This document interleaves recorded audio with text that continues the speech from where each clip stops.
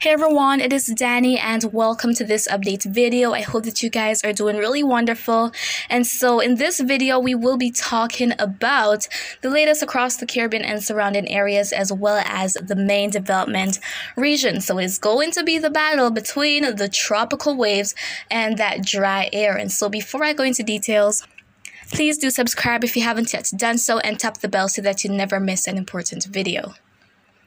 Okay, so as we take a look at the vicinity of the main development region here, we're looking off the coast of Africa. There is the Cabo Verde Islands, and so there is quite a bit of activity out there in association with those tropical waves. But that one that was looking really impressive yesterday, we're seeing that it is looking a lot messier and more disheveled this afternoon. And just as I said in yesterday's update, I wasn't expecting that it would look as impressive today, and that is exactly what we see happening this afternoon. So that dry air is infiltrating and helping to result in the dissipation of a lot of that shower and thunderstorm activity.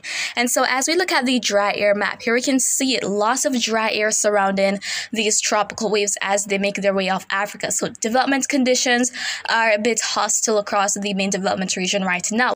But the main condition or the main factor needed to result in some development, or at least some more development of those showers and thunderstorms, is those very warm sea surface temperatures. And even though it might struggle out there, it will struggle out there as it makes its way toward the west. Let's look at the sea surface temperature anomaly map here. So this shows how much the temperature varies from what is typical based on the colors. So where we see the white areas, that is what is typical in those spots. And as we head to the warmer colors, those shades of yellows, oranges, reds, going further up to that darker shade, that is where the temperature is way above average. Meanwhile, the cooler colors, those shades of blue heading from that lighter to that darker shade of blue, indicates that there are below average temperatures. And we're hardly seeing any blue here, just those pale yellow shades, oranges, reds, even in some parts. So some areas are very warm right now.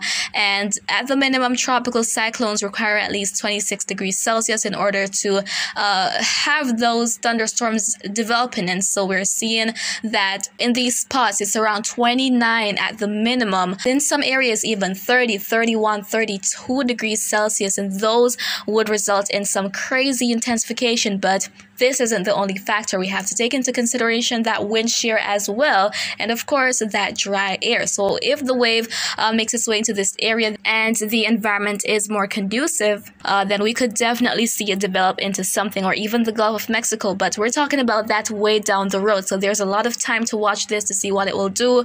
And of course, I'm here to keep you guys posted on a daily basis.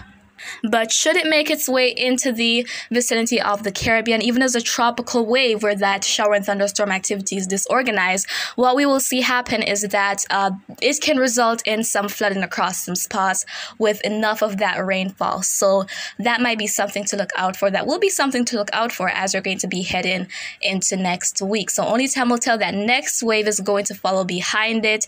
Looking at the surface chart, though, as of the latest update, the 12 UTC update, we're seeing here that it is not marked just yet, but I'm expecting that it will be in the coming updates. And so there are the other three out there. Two are over in the Eastern Pacific, one of which is actually a disturbance which could develop into the next system of the season. It has a high 90% chance of formation through the next 7 days. And here we have it on satellite imagery. We can see that it is producing a lot of showers and thunderstorms, and it could become a depression by tomorrow.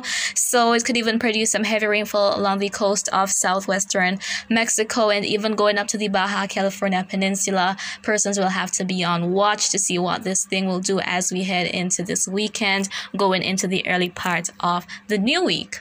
And so now we want to hop back over into the Atlantic Basin. So we're taking a look at what is happening this afternoon across parts of the Caribbean and the surrounding areas. So go into northern South America. Here we can see some thunderstorms popping up across some areas. That daytime heating resulting in that instability which supports the development of that activity. And then in the vicinity of the Windward Islands, there's also some activity there. Some thunderstorms are near Trinidad and Tobago, and even going into Grenada, the Grenadines, St. Vincent, Barbados, even further up into the rest of the Lesser Antilles, out to Martinique, Guadeloupe, there might be some passing clouds or even a brief thunderstorm there. ABC Islands, dry and sunny just as forecast. Nothing much happening for Panama at this time. And so going further up north, here we can see that there is some shower and thunderstorm activity across parts of Florida, the northern Bahamas, going to Cuba, the Yucatan, even for the Cayman Islands, the vicinity of the Cayman Islands, there was some activity popping up. Same story for Jamaica, parts of the Dominican Republic and Haiti, and even over into Puerto Rico. So that activity is moving westward away from the Virgin Islands and into Puerto Rico. But for most of the island, it has been a pretty hot and sunny day. And then a similar story for the northern Lesser Antilles in areas such as Anguilla, going to Antigua, Barbuda, St. Kitts and Nevis, Montserrat, Saba, St. Eustatius, St. Bartholomew, and even for St. Martin as well. There hasn't been much activity in the area. It has been pretty dry for the most part. And so guys, nothing crazy going on overall across the area, but that tropical wave will be approaching as we head into